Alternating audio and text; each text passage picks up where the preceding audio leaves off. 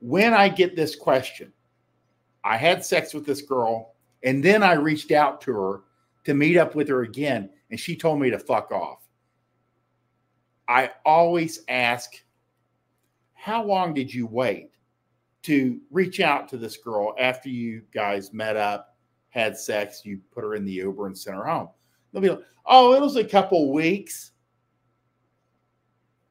Inevitably, it was a couple of weeks, 14 days, 3 weeks, a month.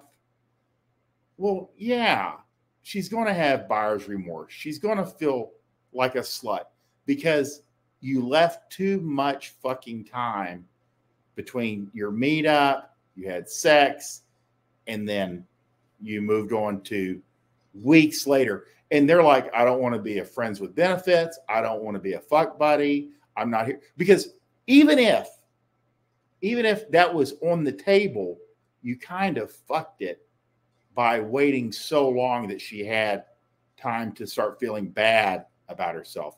You don't want that or need that. She doesn't need that in her life either. And just like Balancer 182 says, 3-4 days max. Two is ideal. Usually the next day, kind of let her think about you.